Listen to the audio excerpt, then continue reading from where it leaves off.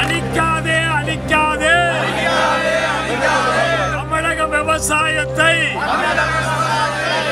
வேண்டும் வேண்டும் கடன் தள்ளுபடி வேண்டும் வேண்டும் வேண்டும்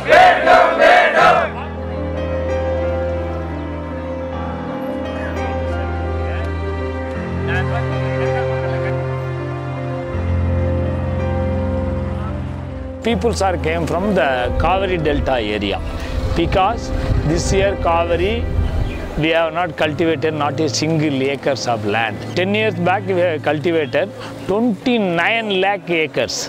This year not a single acres. So that is the reason heavy drought in Tamil Nadu.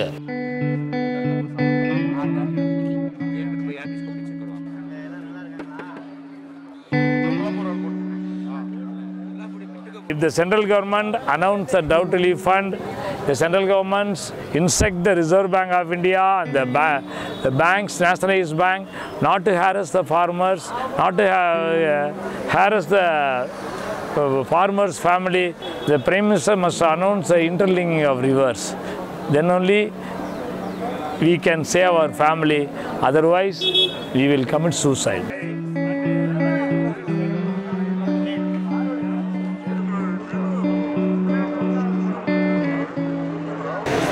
அங்கே சீஃப் மினிஸ்டர் வீட்டுக்கு போனோம் மோடி சார் வீட்டுக்கு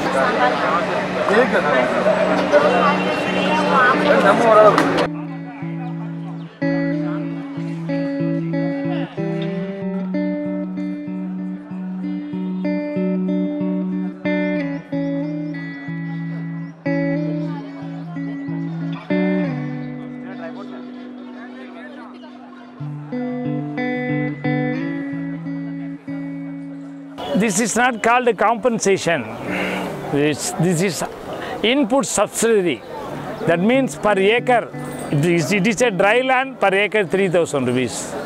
If a wetland, it is 5,465. This is not a compensation for us.